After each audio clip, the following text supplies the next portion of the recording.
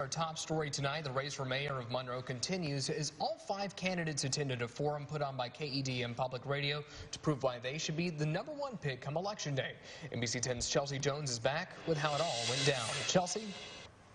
Bodie, the consensus from all 4 of the newcomers looking to unseat Mayor Jamie Mayo was that it's time for something different. The mayor, though, says his track record speaks for itself and the challengers are each inexperienced.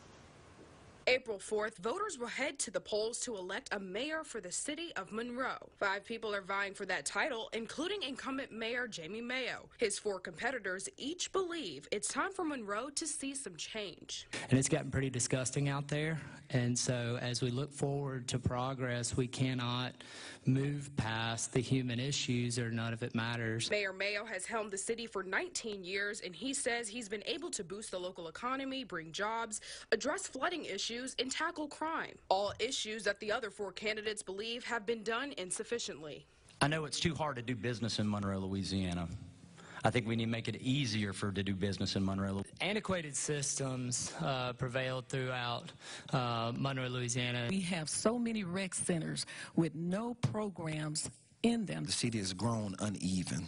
One side is developed and we haven't yet developed the full potential of the other side of the city. Candidate Marie Brown agrees and says the city can use some development in districts 3 through 5. She also believes the youth need more to do. Friday Ellis says it's time new relationships are forged to boost the local economy. Mayor Mayo says the ideas aren't backed up and he's been able to bring a lot to the city. There's signs of progress all over the city of Monroe.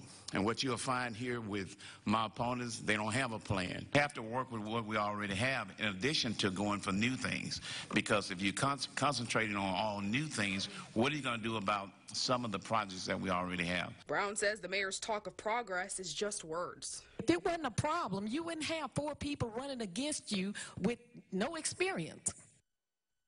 So for all your election information, you can head to our website, myarklemiss.com, and click on the Local HQ tab. And also be sure to download the Go Vote app for your local election headquarters. I'm Chelsea Jones.